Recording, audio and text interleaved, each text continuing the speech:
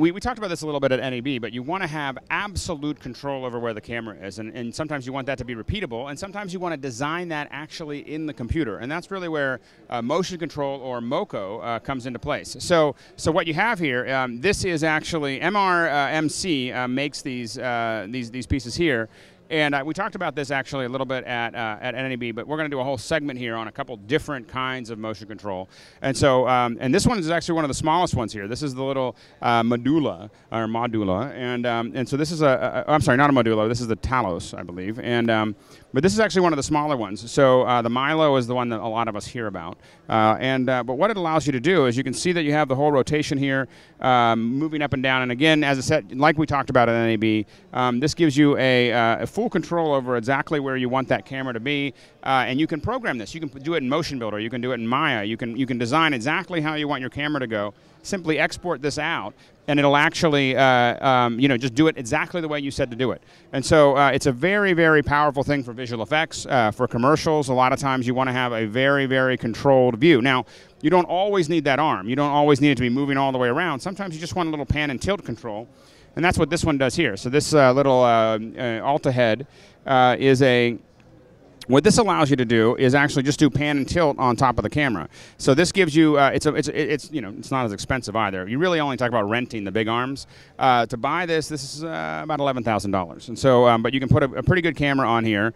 And what it's going to actually do is, once again, programmable pan and tilt, and that's going to let you take clean plates. It's going to let you do effects passes. There's a lot of little controls that you can do here, and again, you can do the same one over and over and over again because it's computerized. And so again, the company here is Camera Control. Now they're the ones that you actually hire to come. I think they'll bring a Milo for about $6,000 a day. They'll come and do this for you with an operator. It's pretty nifty. So anyway, definitely check it out. Camera Control, and what you're really looking to check out is the Milo.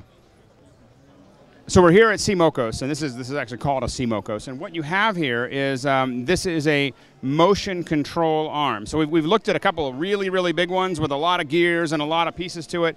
And this really internalizes all of those and creates something that's a lot sleeker, a lot more compact. Now it's simply sitting on a traditional system here. So you have traditional legs. You just pop it on the top, and look at this. So as you see it moving here, you can see all this, and you can see that you have an immense amount of control. Again, you can be designing these moves within your 3D package, or simply designing them with a control surface that they have connected to this, and control all the pieces of this and be able to kind of move it around, build that move out, and have it together. Now, the thing that really sets this apart, of course, on top of the fact that it looks really, really cool, is the fact that it is it's much smaller, much more compact, but with still a lot of that important control that you would have with a lot of other motion control systems. So definitely worth checking out. It's something that you're going to rent. It's not something you're necessarily going to buy. But you can check it out. Start talking to your rental houses. See if you can find someone that's got it, because it's a really, really nifty little rig. And once again, it's called the CineCoast.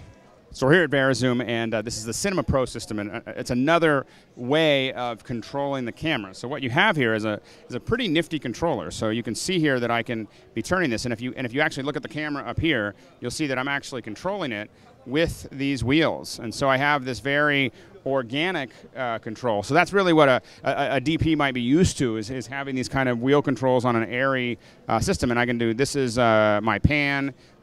This is my tilt. Now I also have a lot of control. Here, watch the camera here and watch this. So this is me actually just having a joystick control over the position, and so I have all this remote control over top of where the camera is. Now, this is really nice because a lot of times you're not going to be sitting next to the camera like this. This is going to be on the end of a jib, or it's going to be somewhere that you can't get to or that you don't want to get to. And so having this remote control is very powerful. Now, the other thing it's really good for is being able to record stuff. So you can actually hit record, do your move, hit play, and it'll just play it right back again. And so there's a lot of great options here as far as remote control. You can even build your move inside of Maya, export it out, and have it rebuild it exactly. And so it's a pretty nifty. It starts at about $20,000. You'll get up to about $35,000 if you give it totally loaded. Again, this is a this is the big tool show. So of course we're going to be talking about something a little more expensive than most of us are used to, but